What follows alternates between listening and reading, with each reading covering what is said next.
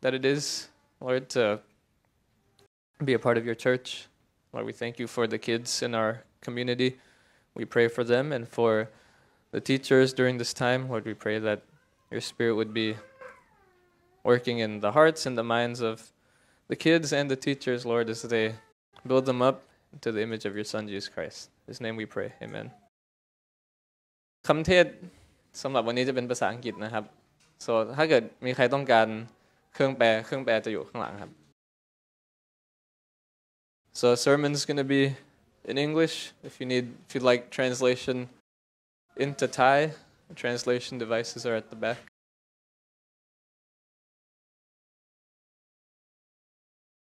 All right. Well, hello everybody. Hope your weeks have been well. We've been looking at the book of Daniel over the past few weeks, and I think I speak for all of us when I say it's been quite the whirlwind. The past few chapters have been just vision after vision, discouragement after discouragement. Even though we've seen that one of the main themes of the book of Daniel is that God is king, and that no matter what happens, God is still in control. The past few chapters have felt like one punch after another. Well, today is no different. We have another vision. Now, the good news is that this is the last vision in the book of Daniel. The only thing is that it's 3 chapters long. That's right, chapters 10 to 12 is one long vision, the longest vision in the book of Daniel. So I'll read the text to us. Next slide, please.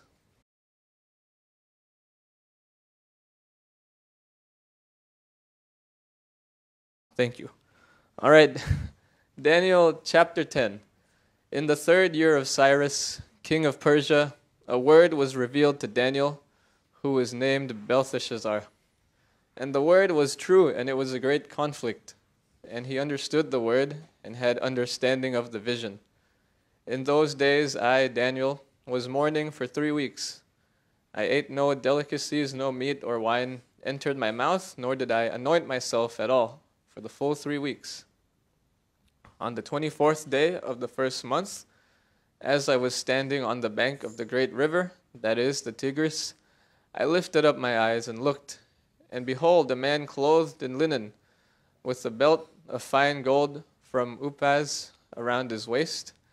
His body was like beryl, his face like the appearance of lightning, his eyes like flaming torches, his arms and legs like the gleam of burnished bronze, and the sound of his words like the sound of a multitude. And I, Daniel, alone saw the vision, for the men who were with me did not see the vision, but a great trembling fell upon them, and they fled to hide themselves. So I was left alone and saw this great vision, and had no strength. No strength was left in me. My radiant appearance was fearfully changed, and I retained no strength. Then I heard the sound of his words, and as I heard the sound of his words, I fell on my face in deep sleep with my face to the ground. And behold, a hand touched me and sent me trembling on my hands and knees. And he said to me, O Daniel, man greatly loved, understand the words that I speak to you, and stand upright, for now I have been sent to you. And when he had spoken this word to me, I stood up trembling. Then he said to me, Fear not, Daniel, for from the first day that you set your heart to understand and humbled yourself before your God, your words have been heard, and I have come because of your words. The prince of the kingdom of Persia withstood me 21 days, but Michael, one of the chief princes, came to help me, for I was left there with the kings of Persia, and came to make you understand what is to happen to your people in the latter days. For the vision is for days yet to come. When he had spoken to me according to these words, I turned my face toward the ground and was mute. And behold, one in the likeness of the children of man touched my lips. Then I opened my mouth and spoke. I said to him who stood before me, O my Lord, by reason of the vision, pains have come upon me, and I retain no strength. How can my Lord's servant talk with my Lord? For now no strength remains in me, and no breath is left in me. Again, having the appearance of a man touched me and strengthened me. And he said, O man greatly loved, fear not. Peace be with you. Be strong and of good courage. And as he spoke to me, I was strengthened and said, Let my Lord speak, for you have strengthened me.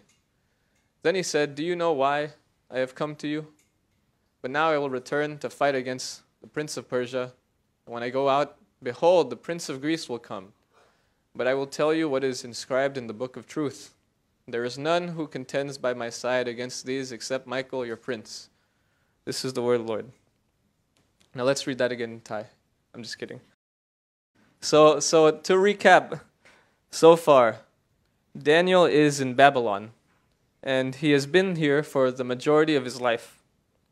The Israelites have been in exile for close to 70 years under different empires. In chapter 9 that we looked at last week, Daniel is in his late 80s. And having spent his whole life in exile, he turns to God and he asks, How long? How long until my people can go back to Israel? How long must we be in exile? God answers something along the lines of soon.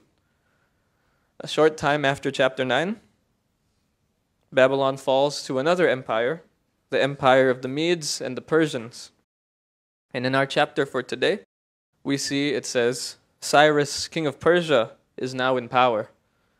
So Cyrus ended the exile, and he allowed for the Jews to return to Jerusalem. And so we see this in Ezra chapter 1. In the first year of Cyrus, king of Persia, in order to fulfill the word of the Lord spoken by Jeremiah, the Lord moved the heart of Cyrus, king of Persia. And it goes on to say, basically saying that anyone can go back to Jerusalem to rebuild the temple. So that's the context, and there's joy, there is excitement as the Israelites prepare to make the trip back. Exile is over, but Daniel stays behind. He's too old to make the trip back. He's probably around 90 years of age at this time. And so 2 years pass, because we see in verse 1 it says, it is now the 3rd year of Cyrus, which means it's about 535 to 536 BC. And we know from Ezra that during this time, things are not going well in Jerusalem. The Jews had started to rebuild the temple, but they were threatened and discouraged. They faced opposition, and so they could not continue their work. It's quite likely that Daniel had heard these reports, and so he's overwhelmed and he's discouraged. And so he grieves. And on the 24th day, as he's mourning, he goes for a walk. He stands on the bank of the great river, and he is met with something so amazing, it sends him to the ground. He is undone. And this text, if we read carefully, it shows us something very profound. We'll ask questions like, who does he meet? What does he say? How is Daniel changed? What do we learn? And so we're going to look at this text through 3 images. 1, the messenger. 2, the battle. 3, the warrior. So, the messenger. Verse 5 tells us that as Daniel is on the riverbank, he lifts his eyes up and meets a figure so amazing and glorious that everyone runs away in fear. And Daniel himself is sent to the ground on his face. It says, a man clothed in linen, with a belt of fine gold around his waist, his body like beryl, his face like lightning, his eyes like flaming torches, the sound of his words like the sound of a crowd. Who does Daniel meet? Daniel meets an angel of the Lord. Now the angel represents God in 2 ways. 1, by declaring the words of God.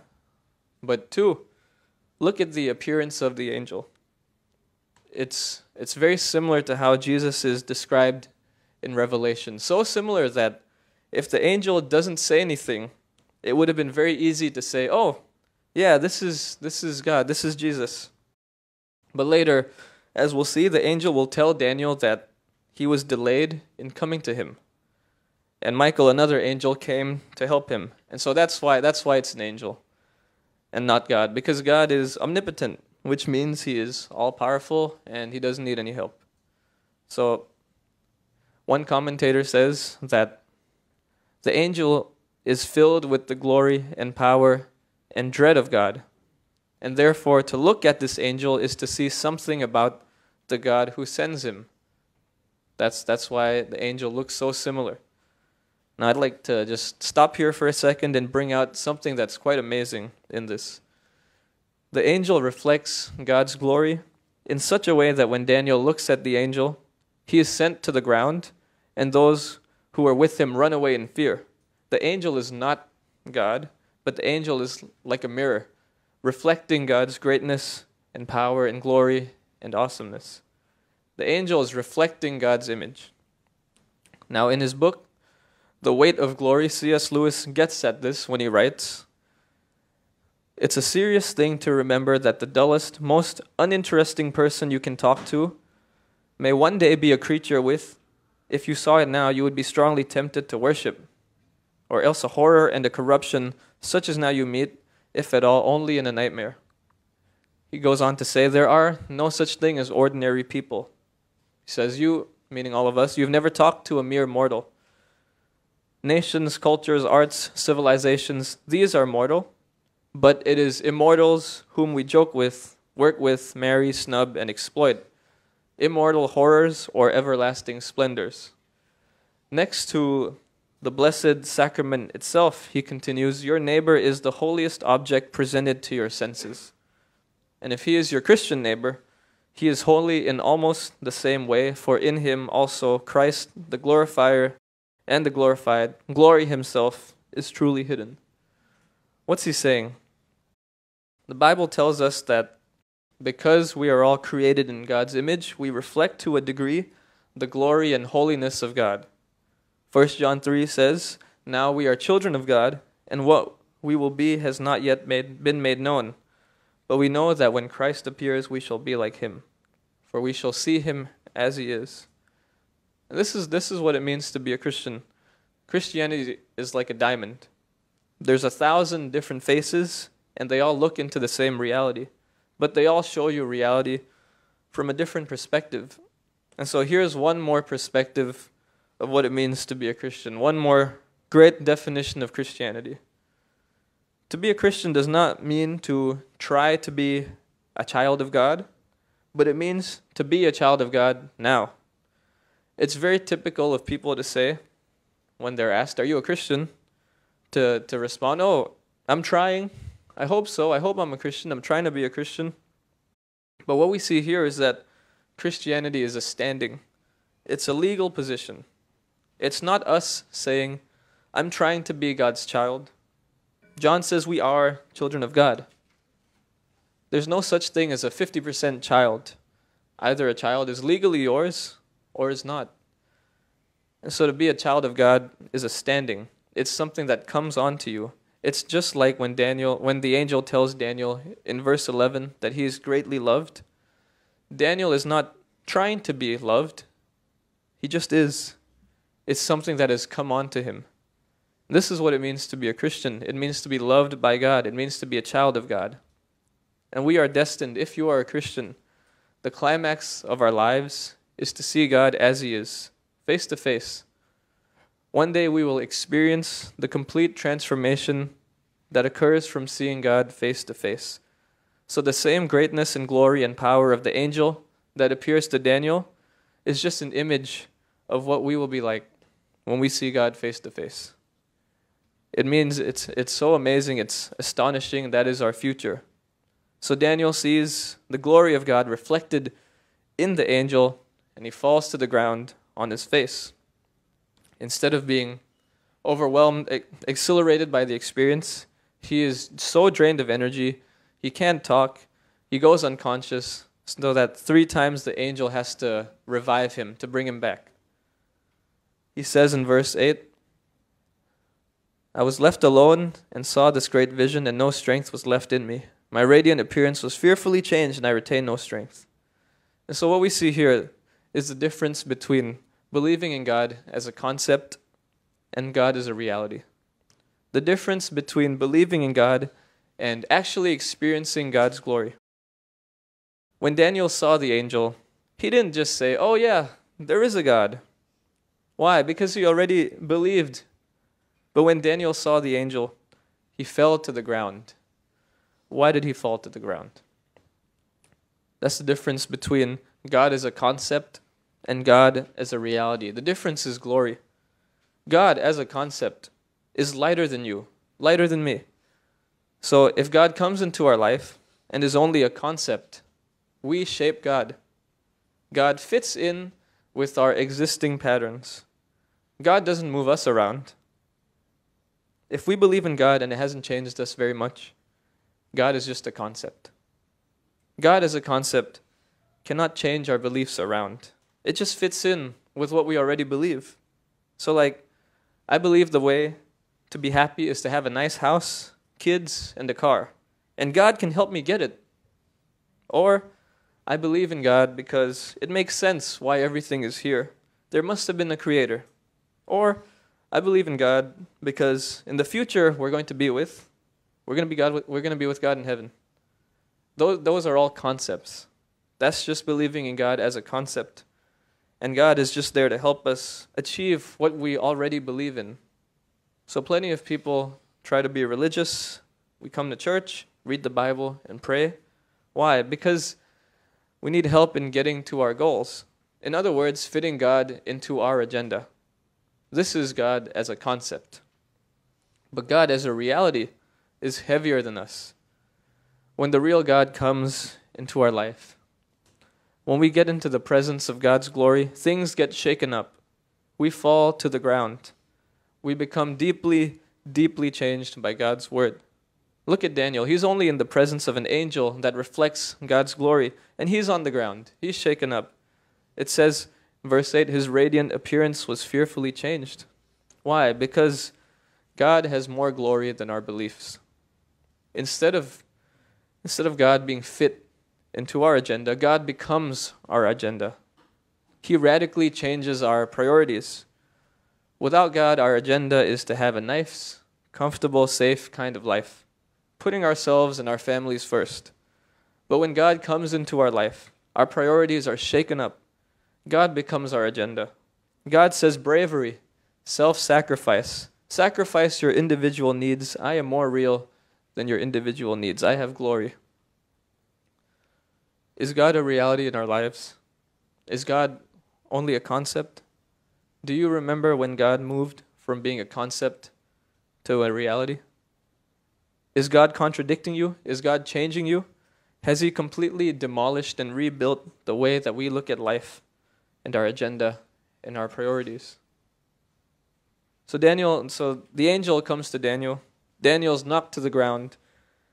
And now what does the angel say? What is the message? This is our second image. It's the battle. So in verses 10 to 14, we see the angel giving Daniel the strength to stand upright to hear the message. So Daniel, he's on his hands and knees. He gets up slowly to hear the words of the angel. And what we hear is absolutely astonishing. In verse 12, the angel says, "Fear not, Daniel, from the first day that you set your heart to understand and humbled yourself before your God, I have come because of your words. The prince of the kingdom of Persia withstood me 21 days, but I had help from Michael, one of the chief princes. I have come to make you understand what is to happen to your people in the latter days." What we have here is something that the modern person, especially if you are in Bangkok, what we have here is something that most people scoff about. Spiritual warfare. This is the clearest example in all the Bible of what is called a territorial spirit. We see it says, the prince of the kingdom of Persia. And so we see here that there are supernatural beings that are opposed to God. And it seems like at least one is assigned to a kingdom. We see here it says Persia. A little later we'll see it says Greece. So presumably, his job is to darken the people of Persia, to keep them from having the truth and the light of God's word.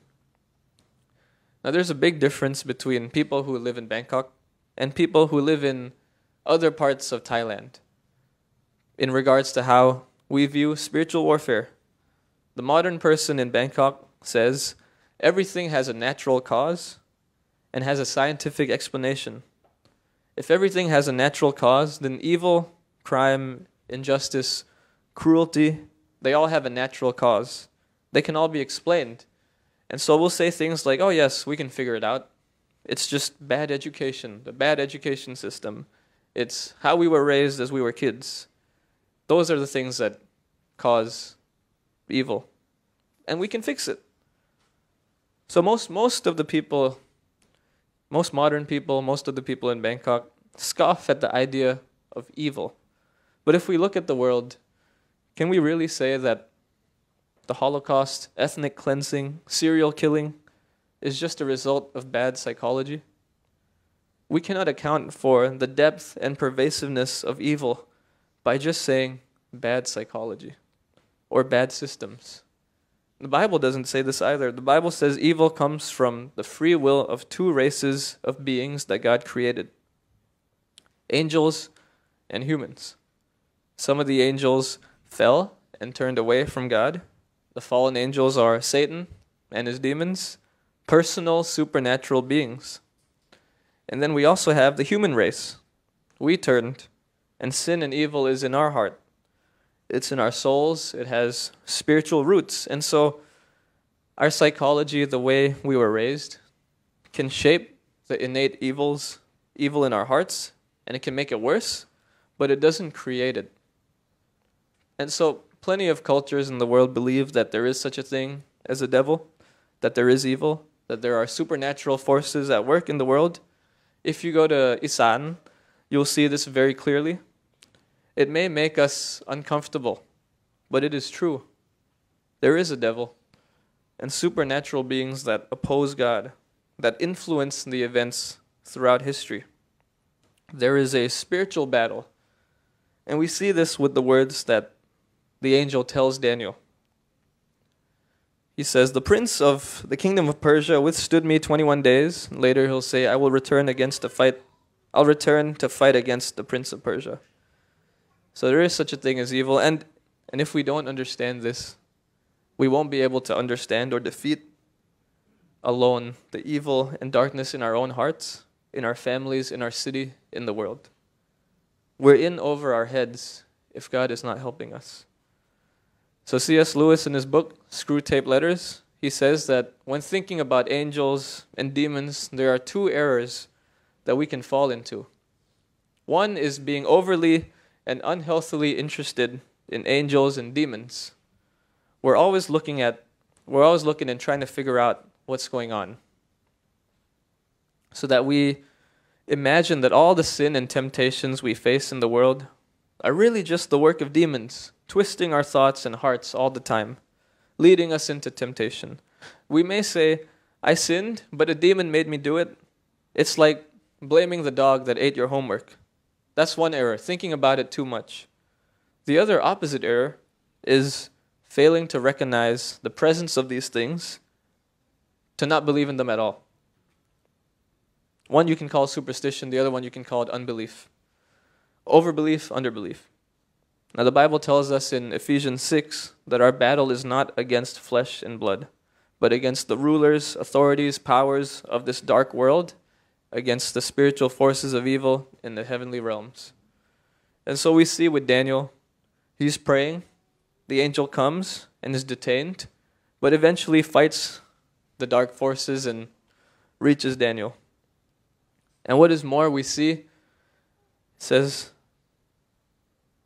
in verse 12, the angel comes because of your words, because of Daniel's words.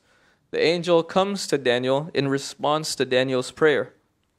In other words, Daniel's prayer is answered. Just pause a minute, there is great power in prayer. John Piper points out that the angel's struggle with the Persian prince lasted the same amount of time that Daniel's fasting and prayer did. He continues, this is his words, he says, "The reason for this is that warfare in the spirit realm was being fought in a real sense through Daniel's prayer." Now there's a lot we can say here, go into a whole nother sermon on it, but for the sake of time, just notice Daniel's posture when he prays. The angel says, "You set your heart to understand and humbled yourself before your God. Daniel's posture before God is humility. God is not a concept to Daniel. God is a reality. Daniel doesn't pray to God expecting God to be Daniel's personal secretary or his personal genie, answering every prayer. Instead, Daniel's life has shown us that God has come in and rearranged Daniel's priorities. Daniel has been deeply changed by God. And so when Daniel prays, he prays and he humbles himself before God, which means that for us, when we pray, we don't pray in order to get things from God. We pray in order to get more of God himself. We submit ourselves to God's will. So Tim Keller, in his book on prayer, he says something like, if we only ever prayed according to our own inner needs and psychology, we would never produce all the different kinds of prayers that we see in the Bible.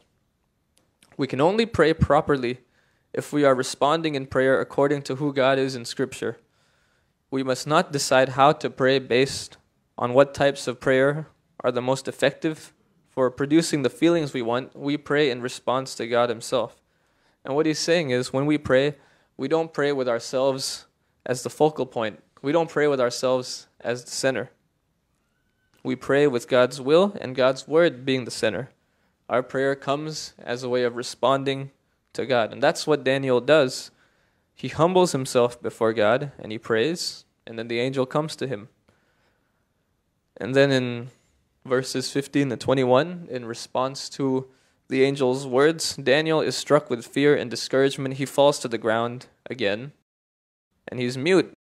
And he says in verse 16, "O my Lord, by reason of the vision, pains have come upon me, and I retain no strength."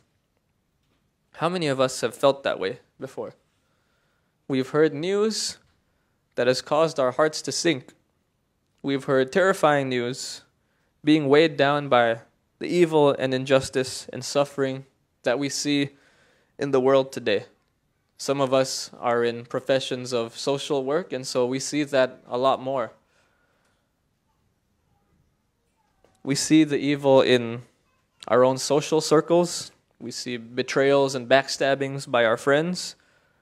We see evil in our families as well. Family drama is always there. And we also see evil in our own hearts. Daniel hears of the battle, this cosmic spiritual battle that deeply impacts him, and he's on the ground, he's drained of all energy. What Daniel 10 does is it gives us an image of this spiritual battle, but this battle is one that has been fought for thousands of years. It started in Genesis 3. Behind Adam and Eve's rebellion against God was the instigation of the serpent, of Satan himself. And that's the main way that the devil works against us as well, is through lying. He lied to and deceived Adam and Eve, and he does that to us as well. The devil does not make a good person bad, but he makes flawed people worse. He gets at us through lies. We all feel this battle. We all take part in this battle. There's an old book. It's called Precious Remedies Against Satan's Devices. It's written by a man named Thomas Brooks. In it, he outlines several ways that Satan tries to get at us. See if you recognize any. One, trying to get us to look at the short-term pleasure of what we will do, hide from us the long-term misery that comes from it. Getting us to see other people's sin, especially Christian leaders, and saying, oh, they did it too. Nobody's really that pure, so it's okay for me to do it. Another one is emphasizing God's mercy, so that we say, go ahead and sin. God will forgive you. That's his job. Another one is making people bitter over suffering, so that we say, I've suffered. Look at how hard I've worked. I deserve this. Nobody knows how hard I have worked and how much I have sacrificed, so I can sin a little bit. I deserve this. Nobody knows. Another one is showing Christians how bad people seem to have very good lives. So we tell ourselves, I might as well do it. I'm not getting anything out of following God, following the rules. I might as well do it. Another one is getting us to compare one part of our life to another. Like, look at me, I'm very good. I pray, I spend time reaching out to people, I give my time to people in need. So what if I sin a little bit over here? The rest of me is good. Another one is, I come to church, I pray, I serve other people, I deserve God's blessing. God should bless me. These are just some ways Satan gets at us through lying. This is the self-talk that happens. Satan also gets at us by causing us to look at our sin more than our Savior. We think things like, I have sinned so much, God can never forgive me. Or we think that God is punishing us when we suffer. So we say, God is mad at me. This would never have happened if God was not mad. Or we think that we are the only ones who have certain thoughts and feelings. We'll say things like, oh, I can't believe what I'm thinking. A real Christian would not think like that, would they? See, these are all accusations. These are all lies that cause us to look more at our sin than Jesus. Do you recognize any of these in yourself? Learn which ones you fall to and fight. This is what we're fighting. This is the battle, the schemes of the devil. This is what we see in the angel's message to Daniel, that there is a real battle. When there is conflict and bitterness amongst Christians, it is so important to remind ourselves that we are not fighting each other. When the world sees Christians in conflict, taking each other to court, what do you think they would think? Their Jesus isn't powerful enough to reconcile. Those Christians are just like us. They aren't any different. There is a battle being waged, and our enemy is the devil. It is not each other. And you know what? The hardest battle is not one that's out there. It's the one that's in our own hearts. It's not easy to fight evil in another person, right? But it's ridiculously hard to fight the evil in our own hearts.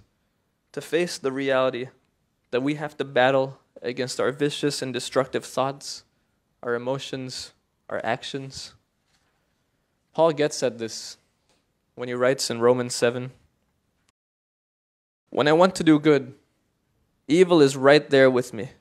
For in my inner being, I delight in God's law, but I see another law at work in me, waging war against me, making me a prisoner of the law of sin at work within me. What a wretched man I am. Who will rescue me from this body of death?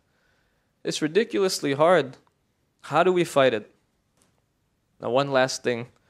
The heart of Daniel 10 is this message. The heart of Daniel 10. No matter how bad the conflict is, God fights for his people. In verses 18 to 21, before the angel gets into his message, he tells Daniel, there is none who contends by my side against these except Michael, your prince. What he's doing is he's reminding Daniel that Israel has a champion in heaven that's fighting for Israel, Michael. The battle that began in Genesis 3, good against evil, is not being fought alone. Israel has a champion in heaven fighting for them. God is fighting for them. And in the New Testament, we see that the ultimate champion in heaven took on flesh, came to earth to fight Satan himself. Jesus Christ, our champion in heaven, took on flesh, went to the cross, and accomplished the greatest victory, defeating death and Satan by dying on the cross. Jesus put an end to that battle once and for all. And this is the gospel. The battle is won not through killing, but by dying. Not by greed, not by oppression, not by hate, but by love and sacrifice. Colossians 2 tells us that on the cross, Jesus disarmed the powers and authorities, making a public spectacle of them, triumphing over them by the cross. The final blow to end this ancient battle that has been raging ever since the beginning of time. The final blow was struck against the powers of death and the devil when Jesus Christ was struck on the cross. 3 days later, he rose from the grave. God resurrected him, and through Jesus' resurrection, he is now leading a victory parade to heaven. That's the gospel. So there's a story, a legend in Thai history that speaks about a certain leader in Chiang Rai. So a few hundred years ago, there was a battle between Chiang Rai and Burma. The kingdom of Burma had surrounded the city. And the leader, not wanting his people to die, he sends a letter to the leader of Burma, challenging the leader to a battle. Settle it one-on-one. So they gather at the bank of the river, and it's a diving contest. The leader of Chiang Rai, the leader of Burma, they would both dive down. Whoever comes up first loses. And so everyone's watching them. They both jump into the river. They both go down. After a while, the leader of Burma comes up first. The leader of Chiang Rai never came up. He had tied a stone to himself when he jumped in. He gave his life so that his people would not die, and that by doing so, the war was over. They won. Friends, we are in a battle. It seems terrifying and dreadful. Discouragement, depression, it may seem like evil demons are positioning themselves around every corner of life. But friends, this war has been won by our champion, Jesus Christ. Now, if we believe that we are saved by living a good life, if we believe that we just have to follow the rules, be a good person, don't sin, and then God will bless me, if we really believe we can save ourselves through our effort and our performance, we will sometimes either feel like a sinner and depressed and guilt-stricken and not good enough, or we will sometimes feel loved and accepted. If we're doing good, we'll feel good. If we're doing bad, we'll feel terrible. But if we believe the gospel, that Jesus Christ died for you on the cross as your substitute, that he took the penalty for sin so that when you believe in him, all of your guilt is put on him, absorbed there, and all of his righteousness is brought to you so that you're loved and accepted in him. It completely defeats any strategy that Satan can get to you. You put on the gospel. You say, I am such a sinner that God had to die for me. He had to do that, and yet I am so loved. I am so deeply loved, completely accepted in Christ that he was willing to do that for me. Put on the gospel. If we are feeling unworthy, if any of us here are feeling unworthy, feeling like nobody can ever love us, God can't love us, other people can't love us, feeling that we don't have any worth or value, feeling like a failure, feeling like I'll never be what I should be, there's only one remedy for this. It's to look to Jesus Christ, our champion. When the devil comes to us with accusations, we can tell him, go to my Jesus. He has paid for me fully. Let's put on the gospel and let's stand. We are to fight. But we are to fight knowing that Jesus Christ, our champion, has already won. Let's pray. Lord Jesus, we thank you, Lord, for the victory, the ultimate victory, Lord. You've conquered sin, you've conquered evil and darkness. Lord, we thank you for the truth, Lord, of your word. Lord, that you completely love us and you are willing and even glad to die for us, Lord. We pray that through the power of your Spirit, you would make this a reality for us, Lord, so that we would not live on the basis of our performance, but we would live on the basis of yours, Lord Jesus. We thank you for this praise in your name. Amen.